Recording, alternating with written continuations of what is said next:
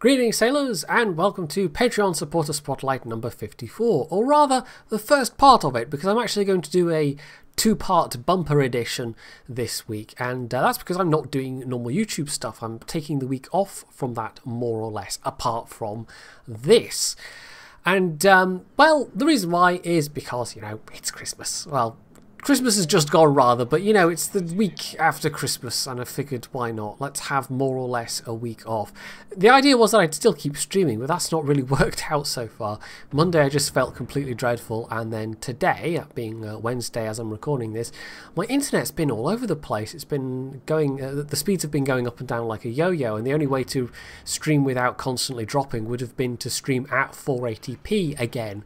You know, the speeds have been getting down to being that bad in terms of the upload. So, yeah, that plan kind of fell by the wayside then. So, hopefully it's behaving itself a bit better tomorrow. But, you know, we can still do the video stuff. So, here we are. It's just the uploads might take a bit longer.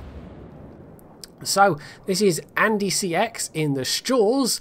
And the thing to know about this is it's his second game in the Shores, and it's completely stock, which isn't the most comfortable experience. Now, the Shores itself just isn't a particularly comfortable ship, even when it's fully upgraded, but when it's stock, it's got a fairly horrible, it's something like 12.5 second rudder shift, which drops by about 4 seconds. So even fully upgraded, I mean, you know, you've got a 900 meter turning radius either way, but you couple that with a 12.5 second rudder shift, that's not so fun. And of course, without the range upgrade, he is relying on the spotter plane to get any kind of decent range out of these guns. It's what, 15.2 stock, and that goes up to nearly 17. I think it's just shy of 17 when you're fully upgraded. So when you're fully upgraded, I mean, what you do is you just try and fight at the medium to long ranges. You make use of those very good shell velocities and the good rate of fire, and you just fire a lot of HE at things. And then when you can get close up to especially enemy cruisers, at that point you can fire a lot of AP, and they're both pretty damn effective. So the guns are really nice. But, you know, the actual handling of the ship, as I've said, not so much. And it's not a particularly stealthy ship either. Now, at tier 8, you get much the same thing. You get a slightly better turning radius by like 10 meters or something. But you get the ability to mount a concealment module. And so you can be a little bit stealthier. And, of course, that's the first tier where you get radar to play with. So that also adds a new thing into the mix.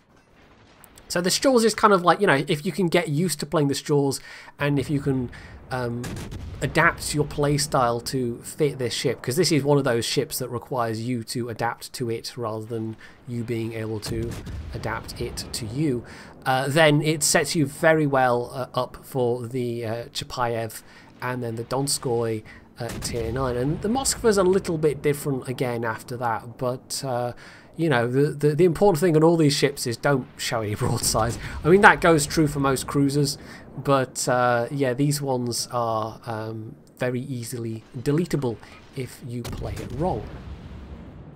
So he's just been running around trying to hit things at those medium to longish ranges. He's used one of his spotter planes already. Ouch, yep, there we go. That was a bit nasty. Not a Citadel, I don't think. Or it might have been. No, I don't think it was. That was, what, 8k damage? So that won't have been a Citadel from the Gneisenau's guns, but it was 2 penetrations it would have been, or some higher number of overpens. But either way, that was a pretty big chunk of health just lost. However, he's managed to get a fire going on that Gneisenau in return, so he might even get this kill, which would be nice.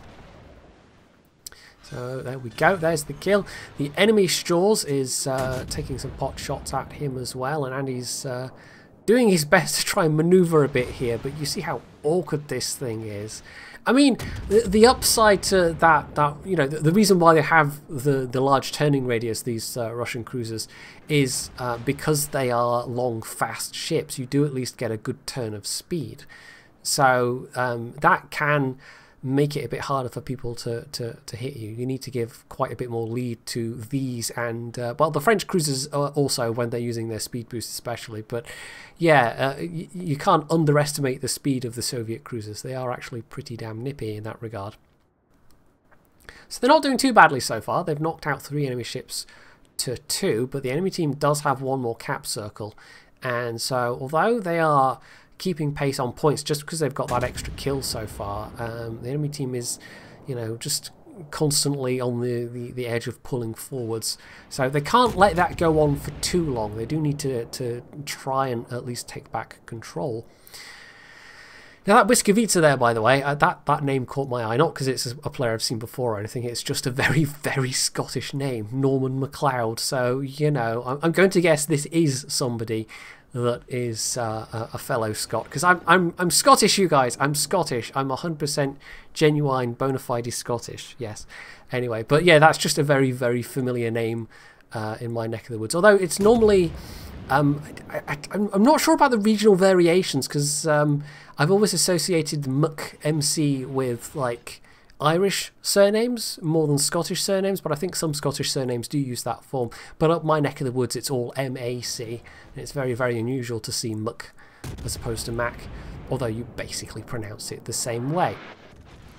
So that Straws is less than 9 kilometers now. This is absolutely the range where you want to be switching to the AP, especially as he's broadside, well, because he's broadside essentially, and Andy is doing exactly that. And, well, you don't really want to do that ever, give your broadside to a fast-firing 6-inch gunned cruiser, because it's not going to go well, as this enemy Straws is finding out. And there we go, and he gets the kill. So back to the HE, because the next thing is going to be a destroyer. He's been quite circumspect so far. He's also been quite you know, opportunistic, because you have to be, really, with the Soviet cruisers. Just higher tier cruisers generally. You can rarely afford to be aggressive unless it's towards the end of a game and maybe you want that final bit of damage, or you need to make a risky ploy because it'll be the only thing that saves the match. But generally speaking, yeah, you want to try and keep the hit points as much as you can, use island cover as much as you can, and just avoid taking the damage where possible. That might not be quite possible in the next little while, however, because those planes are getting a bit close, and the stock Straws AA is not very good. It's downright terrible, in fact. Fully upgraded, it's still not very good. I think it's one of the weaker cruisers for this tier in terms of its AA power.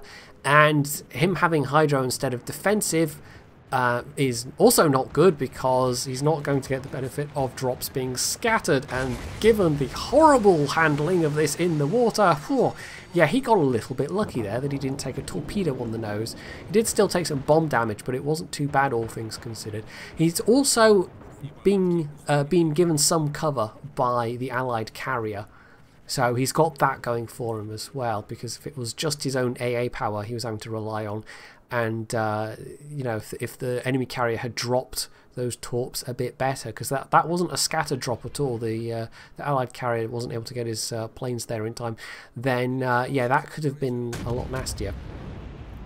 So there's the enemy ranger actually spotted by the planes, and for some reason here he switches to the AP shells. I'd have kept hammering with HE just at this angle all the while, these plunging hits, because the ranger, when he gets one fire, the ranger immediately puts it out, but he's sticking with the AP, and so this is where having the HE and just continually pelting this ranger would have been better. He's going to get some hits, but, you know, that salvo all ricocheted, so, okay. And there we go, one pen, one ricochet. It's just blind shooting here, more ricochets. So yeah, HE would have not done this, and he would have had the chance of setting fires. If you've got a broadside carrier to shoot at, then by all means choose the AP, but I'm not sure why Andy was using it there. It was not the correct ammo choice for this specific scenario. So because he's been firing AP and not, you know, setting the flight deck on fire again, and there we go, it's finally back to the HE. The Rangers, you know, he's had time to cycle his planes, so Andy's actually going to have to dodge some more planes now. And, well, the reason I know this is because I've seen the replay already. But, yeah, if he'd just not given the Ranger the chance, it would have made things a little bit more comfortable. But he at least, you know, he's at a stage with this game where even if he dies, it's not going to matter too much, because they are basically winning. And this is one of those odd games where you watch somebody's replay and you think, it doesn't feel like they've maybe done that much. And, you know, a big chunk of his damage is against this Ranger at the end. But when you see his score screen, it is actually going to be reasonably impressive considering it's completely stock. So there we go. He's got the guy burning. The Ranger once again makes a bit of a duff drop. And although the stock advice is always turn into a torp drop, well, it depends on the exact angle someone's making a torp drop at. And in that particular instance, turning away was exactly the right thing to do, because he was already basically turning that way, and given how the Ranger made that drop, yeah, that was the right call there. So that's 4 kills and a Witherer from having... or is it Arsonist? No, that's an Arsonist, I think. I missed the notification. Yeah, no, that is an Arsonist. Witherer's got the kind of the floody, you know, kind of bit of art in alongside the fire, hasn't it? That was very descriptive. So there's 1 enemy ship left, and exactly 1 chance at getting a Kraken. There's also an Edinburgh, however, firing at this Farragut. So, you know, he only needs to catch the Farragut with 1 shell, but so does the Edinburgh, so does the Genizer now. And if their allied carrier gets lucky with one of these bomb drops, then, you know, that's going to be the chance lost. But as it is, boom, there we go. There's the Kraken. 98k damage, 9,000 XP, and not bad considering it's his 2nd game. It took me a while to get used to the straws, and it might have been a bit of a, you know, we had some luck there having the carrier to chew on. The carrier was basically stationary until Andy showed up. But even so, 2,400 base XP in a completely stock ship. That's not half bad. That's not half bad at all. So we can see the damage done, and yeah, the greatest chunk of it was against the Ranger. But I mean, he also got some capping flags and assistance flags there as well. But it does show you the power of these guns. You know, of that damage, about 1/3 of it was overall. About 1/3 was from fires. In fact, just over 1/3. So, or was it just over 1/3? I don't know. I can't do numbers. Don't come to me if you want numbers. Anyway, yeah, fires. Setting fires is the name of the game, and that illustrated why it's so powerful. So next we have Tugboat 1984 in the Missouri, and this is a good time to do a Missouri game because Wargaming announced with the patch notes for 9.15, or not 9.15, this isn't World of Tanks, well, that wouldn't even be current for World of Tanks. 9.15 was a while ago, good grief. 6.15, there we go. Got there in the end. Yes, so once the Musashi is introduced in about 2 months' time, which is, you know, the rough time frame they've given, this is going to be taken off the tech tree. And they had said it was going to be, you know, available indefinitely. So it feels a wee bit, you know, to turn around and say, well, actually, we're going to take it away. But they haven't said they're going to take it away forever, just that they're only going to have the Musashi on sale, or, you know, or the 1 tier 9 free XP ship on sale at any one time, essentially. So it might be that they end up cycling them, that they end up rotating which one is on sale. And obviously, you know, the short-term hope of Wargaming is, I'm sure, that people will spend oodles of doubloons and oodles of actual money on converting free XP in order to beat the deadline. But to be fair to them, they've at least given a decent amount of warning. Now, as I had the free XP already saved up, that's basically what I've done. I just went ahead and bought it because there was no point holding off at that stage. But it does mean that once the Musashi is released, there's probably little chance I'll have the free XP required to immediately get that as well, which is kind of what I was doing. I was holding off on the Missouri precisely to get the Musashi, so then I could go and play it a bunch and, you know, put up videos on YouTube. But if the Missouri is then not going to be available, well, okay, I might as well get that. because it is absolutely, hands down, without a doubt, the best premium ship in the game for making money. This is one of the reasons why I'm sure they only want to have one of them on sale at a time, essentially. So, this is tiers of the cruisers, and fortunately for Tugboat, he's not in a cruiser. He has done an unusual thing, though. He's actually pushed out wide on the flank. You know, I showed you basically right from the start of the game, albeit sped up a bit, and he's had a monster first salvo against that poor unsuspecting Alabama, because they didn't know he was here up until the moment where he actually opened fire. But it's kind of worked out for him because the enemy team, for the most part, isn't really able to take advantage of his isolation. The carrier is having a go, but this is a Missouri that hasn't had any of its AA knocked out yet. Although, having said that, Tugboat didn't really even try and dodge these torpedoes, which was maybe a miscalculation. That's possibly damage he did not need to take. But yeah, he's basically, you know, my thinking is he's taken advantage of the fact that he spawned to the extreme southern end of his team in terms of the spawns. If he'd spawned in the middle, or if he'd spawned in the north, if he'd wasted time coming all the way down here, at that point it would have absolutely been wasted time. It would have been the wrong move. But I think it was just the fact that he spawned down at this end and decided to give it a go, decided to try his luck. Because there aren't that many enemy destroyers, and the fact that it's an epicenter game means that the destroyers are more likely, at least at the start, to be in the middle. And so that gives him relatively free rein to position and maneuver. But despite that grand opening salvo, he's now in a position of not having a lot to shoot at. There's this poor wounded Alabama which he's going to get to shoot one more time, but it's not going to be enough to finish him unless he gets really lucky. And as it is, no. 1 pen and 3 overpens. The rest of his team, meanwhile, is basically huddled behind the islands, as tends to happen in epicenter on tiers of the desert. But the enemy team, they're basically pushing the north. They've largely gone round that way, and so that leaves Tugboat free to just advance for the time being. His only real worry is the carrier, but not so much because it's, you know, it's a bottom tier carrier and he's in a Missouri, and also that one of these destroyers might go for him. And considering he's in a Missouri, he does make one major goof in this particular game, in that I don't think he uses radar once, if memory is serving me correctly, which I think it is. And there are certainly times when he could have, when it would have served him, or even it would have served his team, to have used a radar.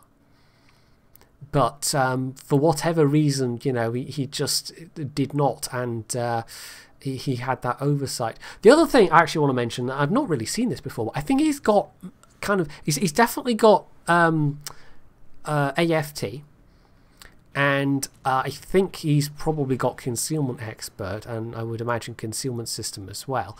But he's also got, I think, the secondary module rather than the AA module on his ship, because his secondary range is 7.2 kilometers. So he's got kind of a semi-secondary spec. I don't imagine he's also got manual secondaries. Yeah, even with that, you know, even having not particularly spec'd into aircraft, anti-aircraft skills, he's still really doing a number on these planes. Look at this, the friendly Saipan just locked those planes overhead, and 25 plane kills already.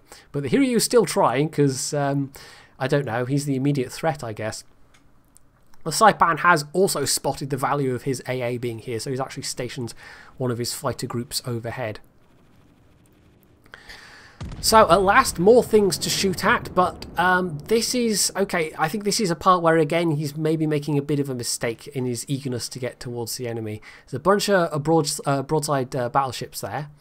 And this is also, by the way, one of those times, well, also, this is I think, the first, even, of those times where he could profitably have used one of those radars just to see if there was a destroyer within range, because, you know, it would cover about half of the middle cap circle there. So, anyway, that was a bit of a mistake. But, yeah, in coming this way, I personally might have swung out a bit wider, And I think he's come this way because he wants the broadside shots, but it limits his opportunity to maneuver. So either he's going to get stuck and be kind of in an immobile position, just bow tanking, at which point you do become vulnerable to torpedoes. You know, theoretically also vulnerable to aircraft attack, but not so much in this case, as we're seeing, especially not with the Saipan fighters also helping.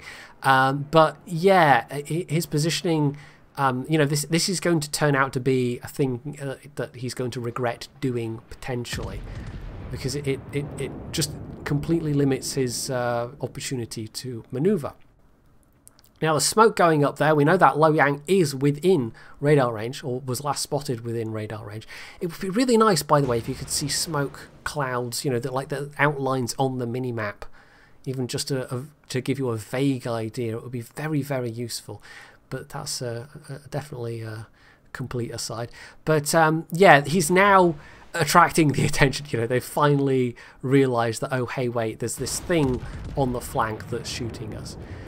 Now, you would think his team would be able to, you know, use this to their advantage, but his own team has completely started to scatter. They were all bunched up behind those southern islands, but he's now got 2 cruisers coming up behind him, a Tirpitz that's rather further back, and then to the south there's 3 battleships who are just falling back and presumably firing at what to them would be highly angled battleships. So it's all a bit, you know, it's not ideal. So here's a wave of torpedoes. One of those destroyers taking advantage of the fact that he is not exactly moving around much right now. So that was more damage that he couldn't really afford to take, and damage he didn't need to take because he still has 3 radars. He's not used any radars. This was his big mistake in this particular game. That could have saved him a lot of grief potentially, and it certainly would have helped out his team. So because he's burned the damage control, he's now just going to have to burn from fire, and although he's still got plenty of things to shoot at, this is where being in an isolated ship starts to be a bad thing, because if you're the isolated thing that the enemy team can shoot at, they're all going to shoot at you. And now that wasn't the case to begin with. There was, you know, an advantage to going on that flank and to coming round and being sneaky and catching things unawares. But now he's in a position where far more enemy ships can actually shoot at him, and it's not paying off at all because he can't really get out of this situation. He can try and back up behind an island, but he's going to take a heck of a lot of damage in the process. So there we go, his secondary's opening up at just over 7 kilometers range. This is why I think you must not have manual secondaries, because your secondaries do not fire on both sides like that. The only way your secondaries fire with the manual skill is if you've actually selected one of those ships. So yeah, I'm not sure about this build, but then I don't know what captain he's got on this. Maybe whichever captain it is, you know, it makes sense for it to have secondaries, but I don't know if it's well, it wouldn't be the captain though. I've already surmised that, haven't I? Well done, Brain. Now of course it's the secondary module that he must have, but AFT, you know, that's just a useful skill on a US battleship, or any battleship really. So he's in serious trouble now. He's burning his second to last heal. That Kutuzov he might be able to kill. He's relatively poorly angled, although a little bit much lead, but it doesn't matter. He gets the kill, dodges another wave of torps, gets a double fire but is able to extinguish it because he really needs to, unless he wants to die. But now this enemy Missouri is seriously trying to stick the boot in. However, at least, you know, temporarily, this has given Tugboat a very nice broadside ship to fire at, because this enemy Missouri has somehow managed to not notice that island. And suddenly he's distracted by the fact that there's a Neptune in his face as well. So he's kind of getting away with it because this Neptune is pressing forwards and trying to take advantage of Tugboat providing a distraction. To the south, his team's basically been rolled over. They're basically all died. The North Carolina is now isolated alone and is, you know, being focused by multiple enemy ships, so he's not going to last very much longer. And so, although the enemy team has taken a heavy battering in getting to this point, they've had the mid-cap circle you know, for a while now, and they are quite equal on points, but unless they can get that cap circle back, it's going to be maybe a bit costly. And Tugboat himself, having taken so much damage after getting into this position, and I feel somewhat unnecessary damage, especially that torpedo hit when he could have used radar, he's not going to last too much longer. He's got one heal left. He can't take too much more sustained fire after this.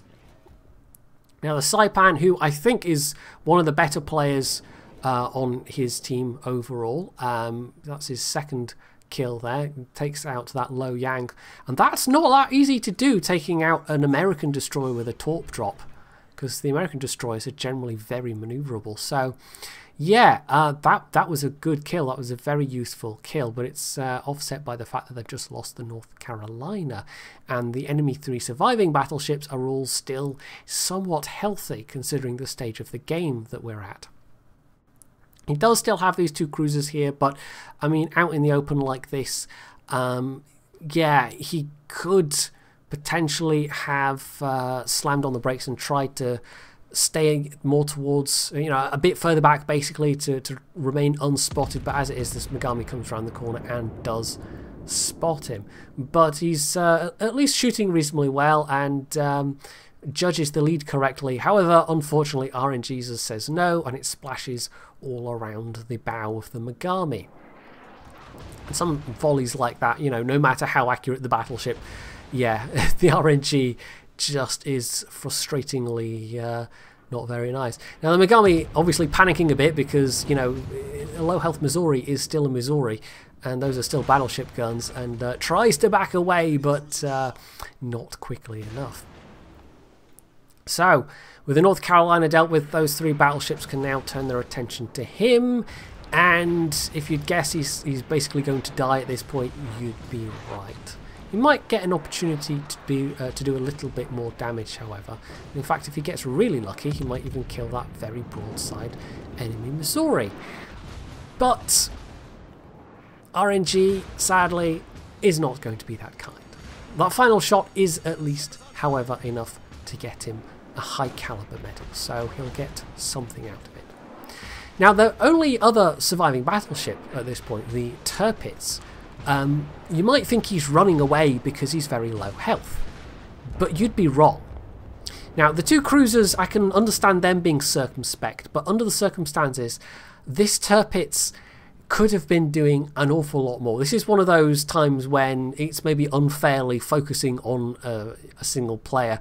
But, you know, if you're the right player in the right place at the right time and you do absolutely the wrong thing, as this Tirpitz is doing, then you've got to accept some share of the blame for a negative outcome. Because, well, unfortunately, these 2 cruisers, I'm slightly spoiling it here, but these 2 cruisers are going to kind of screw up. And partly it's not their fault, partly it's just the fact that they're in cruisers facing battleships, and we've come down to a situation where they are having to face down battleships, but also they're not really being very smart about it. I'm going to assume the Neptune doesn't have any smoke, but he basically comes out broadside and bam, gets annihilated, which just leaves the Otago, who, still at half health himself, again makes a torp drop, actually does turn away, but then starts to turn back a bit, and bam, also gets annihilated. And I can't remember offhand if any of those torps actually find their mark or not, but, you know, the De Grosser spotted them well in advance, so the Bismarck's got ample opportunity to try and dodge. Now, unfortunately, you know, the Saipan was doing their best to bring it back, but they just ran out of time. So that was one of those ones where, I mean, 176k damage is good, but we can say Tugboat made some mistakes, but he was still the best performing person on his team. The Tirpitz absolutely could have done more. I think the Saipan actually did do a decent amount, but some of the other players on the team really didn't seem to be doing that much at all. So yeah, it was a bit of a disappointing game considering the damage that Tugboat was able to do. But of course, being the Missouri, he made an absolutely ludicrous amount of credits regardless of the fact that it was a loss.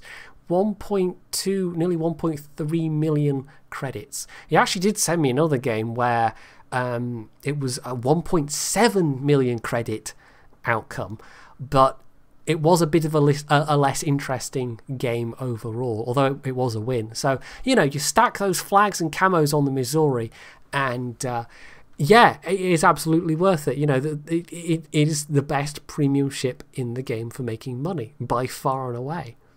There's just no argument about it. And because it is more or less essentially an Iowa, it's also a fairly decent ship in its own right. As for the Musashi, we don't know yet. You know, it's still in development, it's still being tested. People have, as of me recording this, only just really gotten the preview versions to show off on streams and such like. So that's going to be getting tweaked for a while longer yet. But, you know, even if it's got worse shells than Yamato and worse AA, I mean, it's still going to be those monster 18.1 inch guns. And it's going to be able to see tier 7s with those guns. So, you know, the AA might be less good, but the overmatch still absolutely matters. So hopefully you've enjoyed this first bit of Patreon Supporter Spotlight 54, and if you have, you can leave in the comments below, you can hit the like button, you can sub to my channel if you haven't already, and as always, stay tuned for more.